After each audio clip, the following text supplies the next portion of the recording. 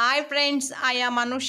Welcome to Anumadhu vlogs. ఎలా ఉన్నారండి? అందరు బాగున్నారు కదా? నేను కూడా చాలా బాగున్నాను ఫ్రెండ్స్. ఈరోజు ఈ వీడియోలో నేను ట్యూస్డే వ్లాగ్ నేను మీతో షేర్ చేసుకుంటున్నానండి. ముందుగా మా ఇంటి దగ్గర ఉన్నటువంటి ఉప్పలమ్మ గుడిని నేను మీతో షేర్ చేసుకుంటున్నాను. ఇది సంవత్సరానికి ఒకసారి ఉప్పలమ్మ పెట్టుకుంటారు కదా, ఆ గుడి అండి. ఇంకా నెక్స్ట్ వచ్చేసి నేను సీతాఫలం చెట్టు నేను మీతో షేర్ చేసుకుంటున్నాను. తర్వాత కాకరకాయ తీగ ఉంది కదా, ఇంకా ఈ పూల చెట్టు, అలోవెరా చూడండి ఎంత పెద్ద ఒక బుష్ లాగా ఉంది. సిటీలో అయితే దొరకాలన్నా దొరకదు, కానీ ఇక్కడ చూడండి ఎంత పెద్దగా ఉందో. దీనికైతే పువ్వులు లాగా వచ్చాయి. అయ్యో, ఈ పువ్వు అయితే నా చేతిలోనే విరిగిపోయింది చూడండి, పట్టుకుంటే పుట్టుకుని అన్నది. సో ఇంకా నేను దీన్ని ఒకసారి ఎలా ఉందనేసి నేను మీతో షేర్ చేసుకుంటున్నాను ఫ్రెండ్స్. ఎంత పెద్దదైతే చిన్న వాటికైతే ఇలా పువ్వులు రావు కదా, ఎంత పెద్దగా ఉంటేనో పువ్వులు వస్తాయి కదండి అలోవెరాకి. సో నెక్స్ట్ ఇంకా నేను మా ఇంటి చుట్టూ గ్రీన్గా ఎలా ఉందనేది నేను మీతో షేర్ చేసుకుంటున్నాను ఫ్రెండ్స్. ఇక్కడైతే మోటార్ ఉంది. తర్వాత ఇంకొక కలబంద చెట్టు కూడా ఇక్కడ, కాకపోతే దానంత పెద్దది కాదండి, కొంచెం చిన్నగా ఉంది.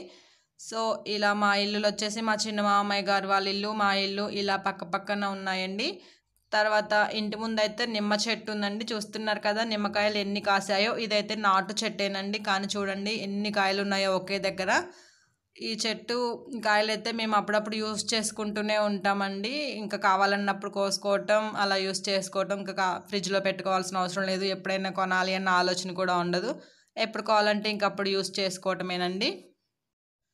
నెక్స్ట్ ఇంకా నేను గుబ్బ చెట్టును కూడా మీతో షేర్ చేసుకుంటున్నానండి. గుబ్బకాయలు మీ అందరికి ఐడియా ఉందో లేదో తెలీదు. ఇదైతే ఫస్ట్ గ్రీన్ కలర్లో ఉంటాయి, పండిన తర్వాత పింక్ కలర్లో వస్తుంది కదా, ఆ చెట్టు అండి గుబ్బకాయల చెట్టు. ఈలోపు మా రుతిక్ అయితే బబుల్స్ కావాలని చెప్పేసి సోప్ వాటర్ని తయారు చేసుకున్నాడు. చూస్తున్నారు కదా, వేప పుల్లతోటి స్టిక్ లాగా తయారు చేసి సోప్ వాటర్ని బబుల్స్ పెడుతున్నాడు. ప్లస్ కూర్చోడానికి మాత్రం సైకిల్కి విరిగిపోయిన చైర్ ఉంటుంది కదా, దాన్ని యూస్ చేసుకున్నాడు. వాడి క్రియేటివిటీ అయితే నాకు భలే నచ్చింది. కింద కూర్చోకుండా అలా చైర్ వేసుకొని చక్కగా కూర్చున్నాడు. ఈలోపు మేము ఇంకా పండగ వస్తుంది కదండి, దసరా పండగ. సో ఇంకా ఇల్లు సర్దుదామని చెప్పేసి మా అత్తయ్య గారు గిన్నెలన్నీ బయటేశారు. సో మేము ఇంకా అవి రుద్దే పనిలో ఉండిపోయాము కొద్దిసేపు. ఇంకా వ్యవసాయం పనులు చేసే వాళ్ళైతే రోజు అప్పుడు ఇప్పుడు చేనుకి వెళ్తూనే ఉంటారు కదా, సో వాళ్ళకి అన్ని గిన్నెలు రుద్దుకోవటానికి ఎప్పుడు ఖాళీగా ఉండదు. సో ఇలా ఫెస్టివల్స్ వచ్చినప్పుడు ఇంకా అన్నీ క్లీన్ చేసుకొని శుభ్రం చేసుకొని పెట్టుకుంటూ ఉంటారండి గిన్నెలన్నీ. నెక్స్ట్ ఇంకా మా మామయ్య గారు బయటకు వెళ్ళి కొన్ని సరుకులు తీసుకొచ్చారండి. పండగ కదా, ఇంట్లో అయిపోయిన సరుకులు ఇంకా దేవుడికి సంబంధించినవి అలాంటివి కొన్ని తీసుకొచ్చారు. నేను ఒకసారి అవి మీతో షేర్ చేసుకుంటున్నాను. నేను ఇంకా డ్రై ఫ్రూట్స్ సెట్ చేస్తున్నానండి. మా రోహిత్ అయితే వచ్చి అస్సలు చేయనివ్వట్లేదు. కంకులు తీసుకొచ్చారని చెప్పాను కదా, నేనైతే ఒక కంకి ముందు స్టవ్ మీద కాల్చుకున్నాను, లేతగా బాగుంటుందని చెప్పేసి అలా కాల్చుకొని తిన్నాను. నెక్స్ట్ ఇంకా ఇవి అండి, ఆనియన్స్, మినపగుండ్లు, గోధుమ రవ్వ ఇలా తెచ్చారు. కూరగాయలు అయితే బీరకాయలు తీసుకొచ్చారండి. సో ఫ్రెష్గా ఉన్నాయి కదండి, ఎంత ఫ్రెష్గా ఉన్నాయో కదా బీరకాయలు. కంకులు కూడా చూడండి ఎంత లేతగా అప్పటికప్పుడు విరిచిన కంకులండి. సో నేను స్టవ్ మీద కాల్చుకున్న, టేస్ట్ అయితే చాలా చాలా బాగుంది. సో ఇంకా ఈ సరుకులన్నీ మేము సర్దుకున్నామండి. చూస్తున్నారు కదా, మేము కడిగిన గిన్నెలన్నీ ఇలా బయట మంచం మీద ఎండబెట్టాము. ఇలా మంచం మీద ఎండ పెట్టుకున్నామండి. ఈ గిన్నెలన్నిటిని ఒకసారి క్లాత్తో తుడుచుకొని శుభ్రంగా పెట్టేసుకొని ఇంకా సర్దుకున్నామండి సెల్ఫ్లలో. తర్వాత ఇంకా మా అత్తయ్య గారు కారపూస చేయడానికి పిండి పట్టించుకొచ్చారు కదా మా మామయ్య గారు. సో అది ఇంకా జల్లెడ పడుతున్నారు. మనకి పిండి ఎంత సాఫ్ట్గా ఉన్నా ఒకసారి జల్లెడ పట్టుకుంటే చాలా మంచిదండి. తర్వాత దానికి సరిపడా కారము అండ్ ఉప్పు కూడా వేసి కొంచెంగా వాటర్ వేసుకొని కలుపుతున్నారు. ఇందులో అయితే పిండి పట్టించేటప్పుడే వాము అను జీలకర్ర వేశారండి. సో ఇంకా అది స్పెషల్గా అయితే ఏం వేయట్లేదు, పట్టించేటప్పుడే వేశారు. పిండి మొత్తం ఒకేసారి కలిపితే నానిపోతుందని చెప్పేసి కొంచెం పిండి పక్కన వేరే గిన్నెలో పెట్టుకొని కొంచెం పిండినే మాత్రమే కలిపారండి మా అత్తయ్య గారు. నెక్స్ట్ ఇంకా మేమైతే ఈ కారపూసని బయట కట్టెల పొయ్యి మీద చేసాము. చూస్తున్నారు కదా, ఇలా ఫస్ట్ అయితే కొంచెం పిండితోటి మేము పకోడీలు వేసుకున్నామండి. ఇవైతే కొంచెం పచ్చిమిర్చి, ఆనియన్స్ కలిపేసి పకోడీలు వేసుకున్నాము. తర్వాత ఇంకా మేము కారపూస చేయడం స్టార్ట్ చేసాము ఫ్రెండ్స్. చూసారు కదా, ఇలా పకోడీలు మాత్రం కొంచెమే చేసాము. పిల్లలు తింటారో తినరు అని చెప్పేసి, పచ్చిమిర్చి వేస్తే తినరు అని చెప్పేసి మేము ఇంకా 2 సార్లు మాత్రమే అవి పకోడీలాగా వేసామండి. తర్వాత ఇంకా మేము కారపూస చేయడం కూడా స్టార్ట్ చేసాము. ఇంకా ఇలా పకోడీలు కలిపిన పిండి వరకు కారపూస చేయటం కూడా అయిపోయిన తర్వాత మళ్ళీ పక్కన గిన్నెలో కొంచెం పిండి పెట్టారు కదండి, ఆ పిండి కూడా మళ్ళీ కలుపుకుంటున్నారు మా అత్తయ్య గారు ఇక్కడ. సో ఇలా రెండోసారి కూడా పిండి కలుపుకొని ఇంకా మిగిలిన మొత్తం కారపూస లాగా చేసామండి. మళ్ళీ మా పిల్లలకి కొంచెం పకోడీలు చేద్దామని పిండి కొంచెం పక్క గిన్నెలో పెట్టారు. ఎందుకంటే ఫస్ట్ చేసిన వాటిలలో పచ్చిమిర్చి ఉన్నాయి కదా, సో తినరని చెప్పేసి ఇంకా కొంచెం పచ్చిమిర్చి లేకుండా మామూలుగా ఆనియన్స్ కట్ చేసి వేసి పకోడీలు చేద్దామనేసి మళ్ళీ వాళ్ళ కోసం స్పెషల్గా చేశారు లాస్ట్కి. సో ఇలా దసరా పండగకి అయితే కారపూస అండ్ మైసూర్ పాక్తో ఫినిష్ చేద్దాం అనుకున్నామండి పిండి వంటలు అయితే. నెక్స్ట్ ఇంకా ఆ రోజు పండగ రోజు అయితే స్పెషల్స్ చేస్తూనే ఉంటాం కదా, పులిహార కానీ గారెలు అలా ఏమైనా పరవన్నము ఇంకా అలా స్పెషల్ చేసుకుంటాం కదా. పిండి వంటలు అయితే ఇంకా మేము కారపూస అండ్ మైసూర్ పాక్తోనే కంప్లీట్ చేసాము. నెక్స్ట్ ఇంకా కంకులు తీసుకొచ్చారు కదండి, మేము రవ్వల మీద కంకులు కూడా కాల్చుకున్నాము. ఇంకా రవ్వల మీద కాలిస్తే టేస్ట్ మాత్రం చాలా చాలా బాగుంది ఫ్రెండ్స్. ఇలా అమ్మ వాళ్ళ ఊర్లో అత్తయ్య వాళ్ళ ఊర్లో ఉంటే కొన్ని టేస్ట్లను అయితే చాలా డిఫరెంట్గా ఎంజాయ్ చేయొచ్చు. చాలా చాలా బాగుంటుంది కదండి ఈ నేచర్లో ఉండటం కూడా. నెక్స్ట్ ఇంకా మా రుతిక్కి ఒక పెయింట్ డబ్బా దొరికిందండి. సో నేను పెయింట్ వేయాలి అని ఏడుస్తుంటే మా అత్తయ్య గారు పైపుల మీద వేపిస్తున్నారు. అవి చేనికి తీసుకెళ్లే పైపులు అంటండి, అక్కడైతే కొంచెం మారిపోతుంటాయి కదా, సో నేమ్స్ రాసుకోవాలని చెప్పేసి వాడితోటి ఇంకా నేమ్స్ రాపిస్తున్నారు మా అత్తయ్య గారు. ఇంకా ఆ పెయింట్ అయితే ఎక్కడ పడితే అక్కడ వేస్ట్ చేస్తాడని చెప్పేసి ఇలా యూస్ఫుల్ అయ్యే విధంగా వాడికి కూడా వేస్ట్ చేసాము అనే ఫీలింగ్ లేకుండా ఇలా వేస్తే బాగుంటుందని చెప్పేసి రాపిచ్చారు లెటర్స్ వాళ్ళ పేర్లు.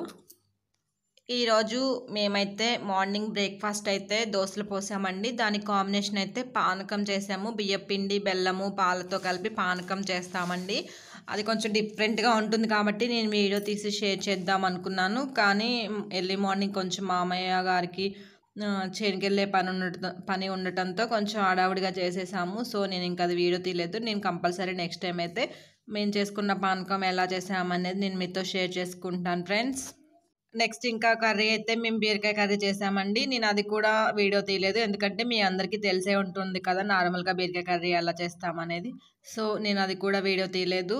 అండ్ ఇంకొంచెం పని కూడా ఈరోజు కొంచెం గిన్నెలు తోమటం కడగటం మళ్ళీ వాటిని రీప్లేస్ చేయటం అన్నీ సర్దుకోవటం ఈ పనిలో ఉన్నాం కదా. సో ఇంకా నేను వంట దగ్గరికి అయితే వెళ్ళలేదు, అత్తయ్య గారే చేశారు.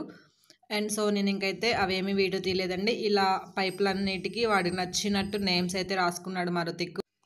ఇంకా ఆల్రెడీ మార్నింగ్ అయితే సోప్ వాటర్ కలిపేసి బబుల్స్ చేశాడండి, అదైతే రాలేదు. సో వాళ్ళ నాయనమ్మని అడిగితే మళ్ళీ చేసి ఇచ్చారండి. అంత వాటర్తో చేసుకోకూడదని చెప్పేసి కొంచెం వాటరే అని చెప్పేసి అవన్నీ కొంచెం పడేసి ఇంకొంచెం సోప్ కలిపేసి ఇలా వాటర్ తయారు చేశారు. సో ఇప్పుడు వాడికైతే బబుల్స్ వస్తున్నాయి. వాడు మాత్రం చాలా హ్యాపీగా ఫీల్ అయ్యాడండి. చూస్తున్నారు కదా ఎలా చిన్న చిన్న బబుల్స్ పెద్ద పెద్దగా ఊదుకుంటూ ఆడుకుంటున్నాడు.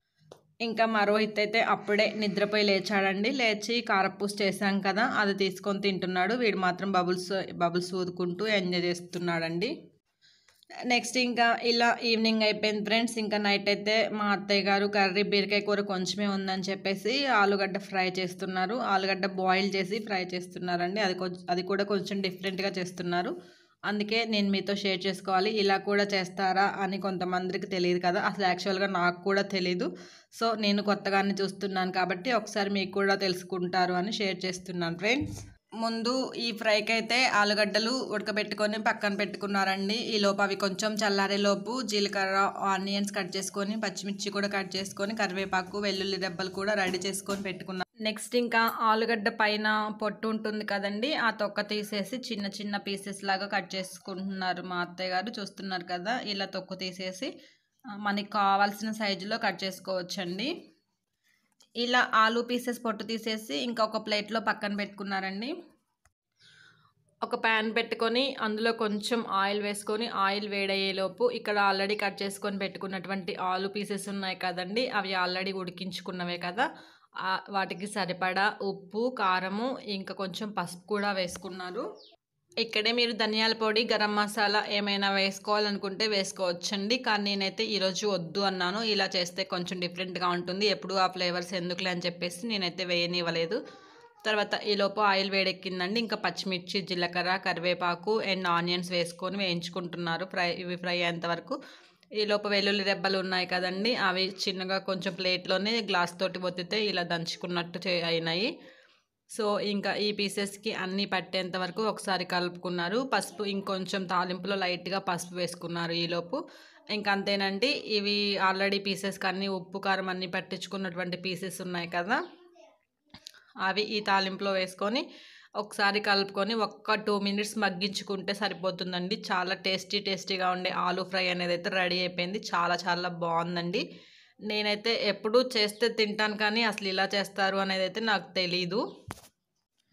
అంటే ఇలా అంటే ఉప్పు కారం ఇలా పీసెస్కి పట్టిస్తారని తెలీదు. నేను మామూలుగా ఆయిల్లోనే వేస్తారని చెప్పేసి అనుకున్నాను. అల్లం పేస్ట్ కొంచెం ముందు వేయటం మర్చిపోయారని చెప్పేసి లాస్ట్లో లైట్గా వేశారండి. సో ఇలా మేము ఆలూ కర్రీ అనేది అయితే రెడీ చేసాము. సో ఇది ఫ్రెండ్స్ ఈ వ్లాగ్ ఎలా ఉందండి? మీకు నచ్చినట్లయితే ప్లీజ్ లైక్ చేయండి, షేర్ చేయండి, కామెంట్ చేయండి అండ్ మా ఛానల్ని సబ్స్క్రైబ్ చేయండి friends. Thanks for watching. Keep smiling. By bye friends.